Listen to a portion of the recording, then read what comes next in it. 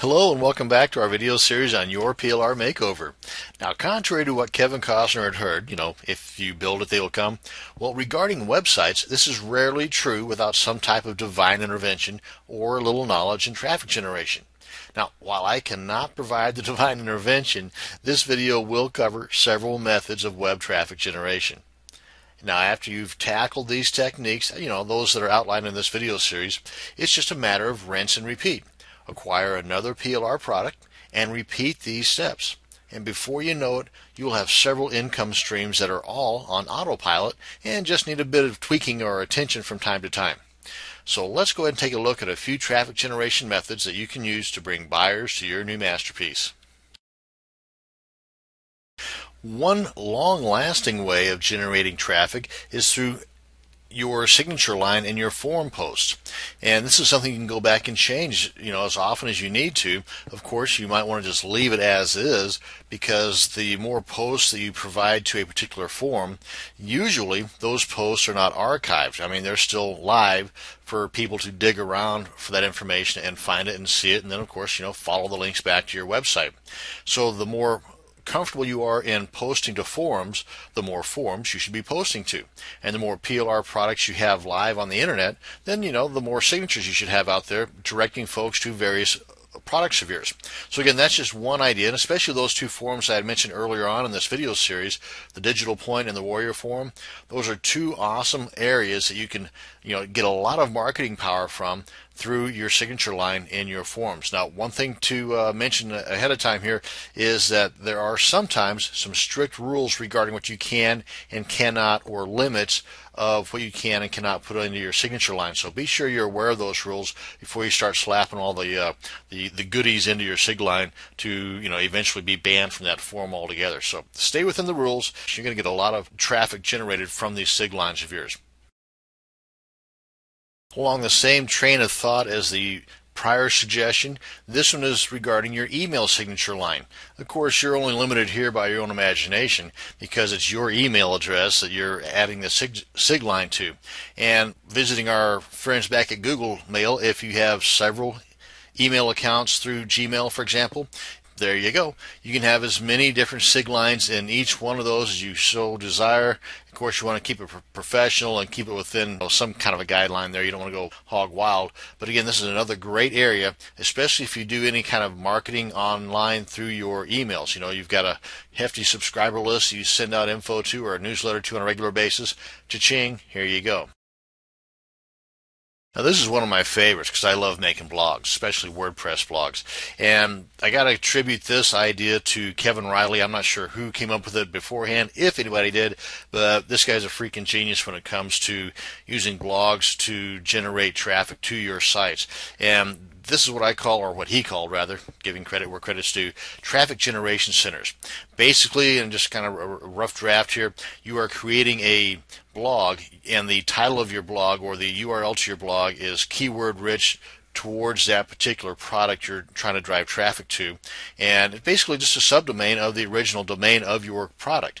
Again, hopefully you can kind of figure this out. It's really not that difficult. You're just making a blog, and usually many web hosts nowadays allow an unlimited number of subdomains, which would equate to an unlimited number of blogs that you can then traffic back or generate traffic back through to your product. And on each one of these blogs, you've got some content, and you can even set it up to where it's automatically populated through RSS feeds. And you've got one ad, one link coming out of that blog.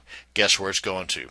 You got it, back to your product. And the more fingers you've got out there, the more blogs you have out there that have one link going out of it to your product, then the more chances you have of somebody stumbling, if not being directed to because of the keyword rich title, but somebody coming to that blog, seeing the content that's there, hey, cool, nice content, and then seeing the one ad that is to your product, and then they just click on that. And if nothing else, it will generate some search engine robots to come check stuff out because of the multiple sites that are linked to your product. those multiple sites, of course, being your blog. So a great idea. And of course, one thing that I've kind of thought about in so far as adding to this, and it's worked on my sites, and that is if you've got several, say 3 or 4 different web hosting companies that you're with that are all using different IP addresses, because this web hosting company has a different IP address than that web hosting company, and so on. And since I'm figuring out anywhere between $4 to $10 a month for these web hosting companies, even cheaper if you go on an annual or a 2-year contract with them, then you've got those multiple blogs coming to that one site through multiple IP addresses. That even is more Google juice, if you will, coming to that product, to that website of yours. So again, funneling traffic through blogs, awesome idea. And while we're on the topic of blogs, well, if you've got friends or JV partners or just folks that have the ability for you to advertise on their blogs, well, there you go. Blogs are just a great way to generate additional traffic to your product site simply by advertising on those blogs.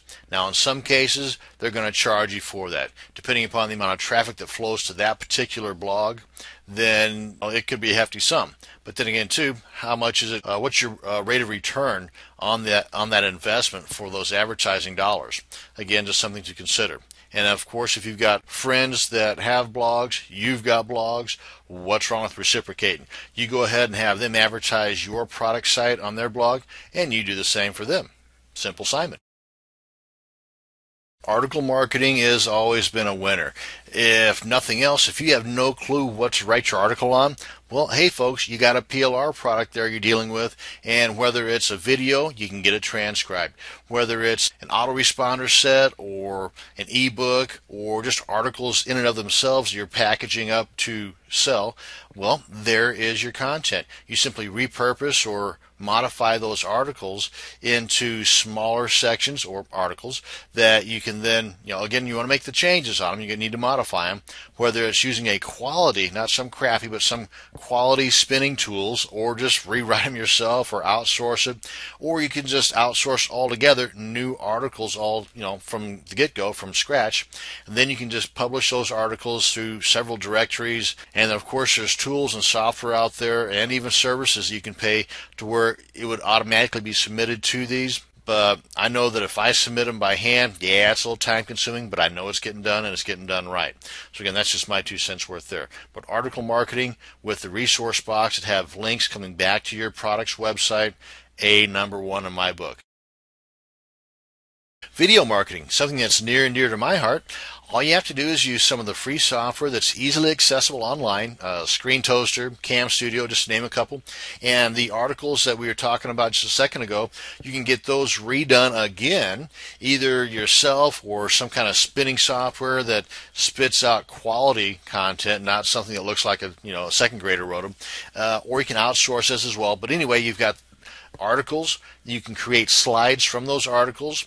You can, while doing the screen recording, if you got a decent microphone, you can read the articles, and there you have your audio video.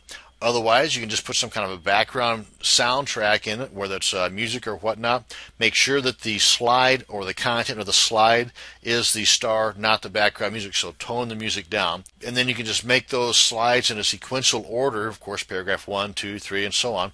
And boom, there's your video. Now you got your video rendered. Create an AVI or WMV or whatever is acceptable to these video web hosting sites, like YouTube. You may have heard of that before. Google Video, Yahoo Video. I mean, there's a gazillion of them out there, and just start uploading them. As a matter of fact, if you use a service, a free service like TubeMogul, or there's some other ones out there that cost a little bit of coin, but you can have them. You do it one time, and you can upload several sites at once. Save a little bit of time. Time is money. So video marketing is a great way to go, and as long as that web hosting site is up, YouTube's been up for a while now, folks, and it plans on being up for quite a long time, then your video is going to stay up there. You've got a link on that video or directly in the description of that video that is directing traffic back to your product's website, then you've got a long-lasting funnel or pipeline of traffic coming to your product's website. Video marketing, use it. Yes, there's this thing called unconventional marketing methods. Really, it's just where your imagination tends to get the best of you sometimes, but you'd be surprised what the outcomes might mean as far as additional traffic to your product's website. Again, it's unconventional. It may work, it may not work, but if you don't try things, you're never going to know. One prime example that people tend to get a kick out of whenever I mention it to them, and this is what I consider, just out of the box type thinking. Whenever you go to the library, if you still do that, or even bookshops, whenever you're going over to Barnes and Nobles or whatever to do some borrowing their Wi-Fi, if you will, well, make you a few notes, make you quite a few notes with the URL to your product's website, and just arbitrarily leave those notes inside of books. I would suggest more popular books that might get a little more less shelf time, and when somebody brings that book off of the shelf, they open it up, naturally it's going to open up to wherever that note is. Boom. Now, of course, you might get a snicker. They might just kind of look at it and go, what the heck is this? Chances are pretty good. It might even generate a little bit of traffic. I'm not saying to put all of your eggs into this particular basket. That would be silly. But again, just an idea to get the imagination juices flowing. Really, you should add unconventional marketing methods to your repertoire of generating traffic. Now, there, of course, are many, many methods of generating traffic to your site, and these are just a few. Now, I hope you learned something from these videos and will profit greatly from them as well. Remember, though, that these and many of the other rules you encounter in the online marketing world should be looked at as guidelines, and not that they were written in stone. Use your imagination along with these rules, and from time to time, think outside of that box, and from time to time, try new things. You never know. Your new way of doing something could just be the next $1 million product. Thanks for watching, and have a great day.